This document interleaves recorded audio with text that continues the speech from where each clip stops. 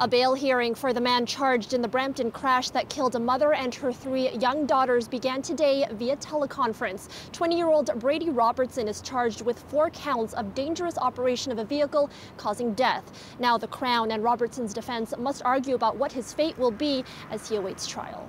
The charges come as a result of the horrific crash that killed 37-year-old elementary school teacher Carolina Chasulo and her 3 daughters, 6-year-old Clara, 4-year-old Liliana, and 1-year-old Mila.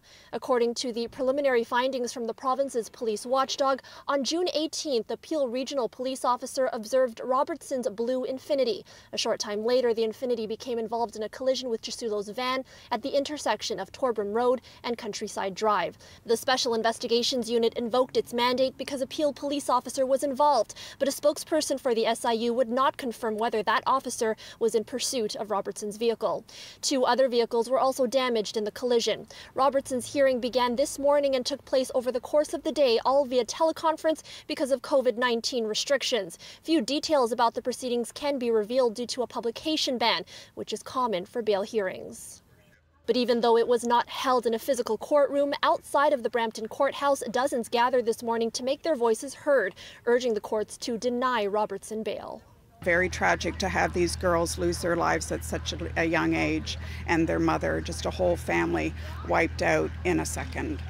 Donning masks and carrying signs, friends of the victims and family members, including Carolina's older sister, who also brought her own young children. She was just everything.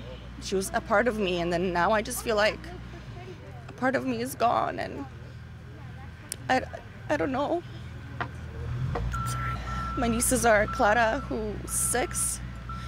We just celebrated her birthday in May before the accident, and she was so happy. We drove by and we did the whole drive-by because of COVID, and she was so happy. And then Lily, who was 3, was so excited, and she said, "Mommy, I want the same birthday as Clara. I want the same birthday as Clara." But she didn't live for her birthday because her birthday was a couple weeks after she died, and then that's all I kept thinking about is we couldn't give her the drive-by birthday that she always wanted. So instead, we had to bring balloons to the cemetery.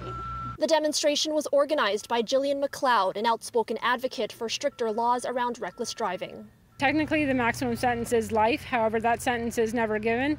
It's more common that they get a 9 or 10-year sentence, and then they only have to serve 1/3 of that before they're eligible for parole. So that's why we feel it's important that the sentences be maximum and mandatory.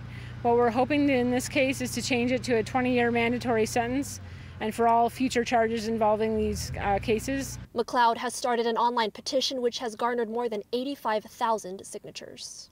Brady Robertson has also been charged with dangerous operation of a motor vehicle for an incident that was caught on tape 2 days before the crash. The bail hearing continues tomorrow. For City News, I'm Natividad.